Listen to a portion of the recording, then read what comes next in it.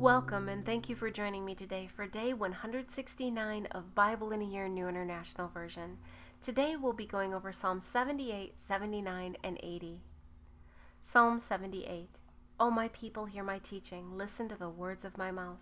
I will open my mouth in parables. I will utter hidden things from of old, what we have heard and known, what our fathers have told us. We will not hide them from their children. We will tell the next generation the praiseworthy deeds of the Lord, his power, and the wonders he has done.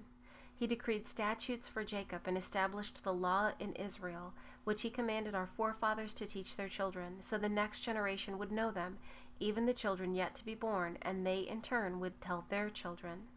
Then they would put their trust in God and would not forget his deeds, but would keep his commands. They would not be like their forefathers, a stubborn and rebellious generation, whose hearts were not loyal to God, whose spirits were not faithful to him. The men of Ephraim, though armed with bows, turned back on the day of battle. They did not keep God's covenant and refused to live by his law. They forgot what he had done, the wonders he had shown them. He did miracles in the sight of their fathers in the land of Egypt, in the region of Zoan. He divided the sea and led them through. He made the waters stand firm like a wall. He guided them with the cloud by day and with light from the fire all night. He split the rocks in the desert and gave them water as abundant as the seas. He brought streams out of a rocky crag and made water flow down like rivers. But they continued to sin against him, rebelling in the desert against the Most High. They willfully put God to the test by demanding the food they craved. They spoke against God, saying, "Can God spread a table in the desert?" When he struck the rock, water gushed out, and streams flowed abundantly. But can he also give us food? Can he supply meat for his people? When the Lord heard them, he was very angry. His fire broke out against Jacob, and his wrath rose against Israel, for they did not believe in God or trust in his deliverance. Yet he gave a command to the skies above and opened the doors of the heavens. He rained down manna for the people to eat. He gave them the grain of heaven. Men ate the bread of angels. He sent them all the food they could eat. He let loose the east wind from the heavens and led forth the south wind by his power. He rained meat down on them like dust, flying birds like sand on the seashore. He made them come down inside their camp all around their tents. They ate till they had more than enough, for he had given them what they craved. But before they turned from the food they craved, even while it was still in their mouths, God's anger rose against them. He put to death the sturdiest among them, cutting down the young men of Israel. In spite of all this, they kept on sinning, and in spite of his wonders, they did not believe. So he ended their days in futility and their years in terror. Whenever God slew them, they would seek him. They eagerly turned to him again. They remembered that God was their rock, that God Most High was their Redeemer. But then they would flatter him with their mouths, lying to him with their tongues. Their hearts were not loyal to him. They were not faithful to his covenant. Yet he was merciful. He forgave their iniquities and did not destroy them. Time after time he restrained his anger and did not stir up his full wrath. He remembered that they were but flesh, a passing breeze that does not return. How often they rebelled against him in the desert and grieved him in the wasteland. Again and again they put God to the test. They vexed the Holy One of Israel. They did not remember his power, the day he redeemed them from the oppressor, the day he displayed his miraculous signs in Egypt, his wonders in the region of Zoan. He turned their rivers to blood. They could not drink from their streams. He sent swarms of flies that devoured them and frogs that devastated them. He gave their crops to the grasshopper, their produce to the locust. He destroyed their vines with hail and their sycamore figs with sleet. He gave over their cattle to the hail, their livestock to bolts of lightnings. He unleashed against them his hot anger, his wrath, indignation, and hostility, a band of destroying angels. He prepared a path for his anger. He did not spare them from death, but gave them over to the plague. He struck down all the firstborn of Egypt, the first fruits of manhood in the tents of Ham. But he brought his people out like a flock. He led them like sheep through the desert. He guided them safely, so they were unafraid, but the sea engulfed their enemies. Thus he brought them to the border of his holy land, to the hill country his right hand had taken. He drove out nations before them and allotted their lands to them as an inheritance.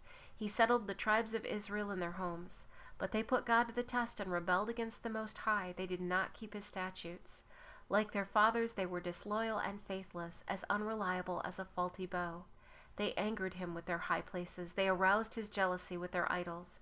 When God heard them, he was very angry. He rejected Israel completely. He abandoned the tabernacle of Shiloh, the tent he had set up among men. He sent the ark of his might into captivity, his splendor into the hands of the enemy. He gave his people over to the sword. He was very angry with his inheritance. Fire consumed their young men, and their maidens had no wedding songs. Their priests were put to the sword, and their widows could not weep. Then the Lord awoke as from sleep, as a man wakes from the stupor of wine. He beat back his enemies, he put them to everlasting shame. Then he rejected the tents of Joseph. He did not choose the tribe of Ephraim, but he chose the tribe of Judah, Mount Zion, which he loved. He built his sanctuary like the heights, like the earth that he established forever. He chose David his servant, and took him from the sheep pens. From tending the sheep, he brought him to be the shepherd of his people Jacob, of Israel his inheritance. And David shepherded them with integrity of heart, with skillful hands he led them. Psalm 79. O God, the nations have invaded your inheritance. They have defiled your holy temple. They have reduced Jerusalem to rubble. They have given the dead bodies of your servants as food to the birds of the air, the flesh of your saints to the beasts of the earth. They have poured out blood like water all around Jerusalem, and there is no one to bury the dead. We are objects of reproach to our neighbors, of scorn and derision to those around us. How long, O Lord, will you be angry forever? How long will your jealousy burn like fire? Pour out your wrath on the nations that do not acknowledge you, on the kingdoms that do not call on your name, for they have devoured Jacob and destroyed his homeland. Do not hold against us the sins of our fathers. May your mercy come quickly to meet us, for we are in desperate need. Help us, O God our Savior, for the glory of your name. Deliver us and forgive our sins for your name's sake. Why should the nations say, where is their God? Before our eyes, make known among the nations that you avenge the outpoured blood of your servants. May the groans of the prisoners come before you. By the strength of your arm, preserve those condemned to die. Pay back into the laps of our neighbors 7 times the reproach they have hurled at you, O Lord. Then we, your people, the sheep of your pasture, will praise you forever. From generation to generation, we will recount your praise. Psalm 80.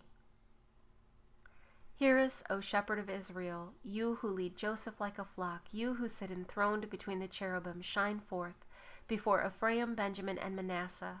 Awaken your might, come and save us. Restore us, O God. Make your face shine upon us, that we may be saved. O Lord God Almighty, how long will your anger smolder against the prayers of your people? You have fed them with the bread of tears. You have made them drink tears by the bowlful. You have made us a source of contention to our neighbors, and our enemies mock us. Restore us, O God Almighty. Make your face shine upon us, that we may be saved. You brought a vine out of Egypt. You drove out the nations and planted it. You cleared the ground for it, and it took root and filled the land. The mountains were covered with its shade, the mighty cedars with its branches. It sent out its boughs to the sea, its shoots as far as the river. Why have you broken down its walls, so that all who pass by pick its grapes? Boars from the forest ravage it, and the creatures of the field feed on it. Return to us, O God Almighty. Look down from heaven and see. Watch over this vine, the root your right hand has planted, the son you have raised up for yourself. Your vine is cut down, it is burned with fire. At your rebuke your people perish. Let your hand rest on the man at your right hand. The Son of Man you have raised up for yourself. Then we will not turn away from you. Revive us, and we will call on your name. Restore us, O Lord God Almighty. Make your face shine upon us, that we may be saved. Thank you for joining me for day 169 of Bible in a Year New International Version. I look forward to seeing you tomorrow for day 170.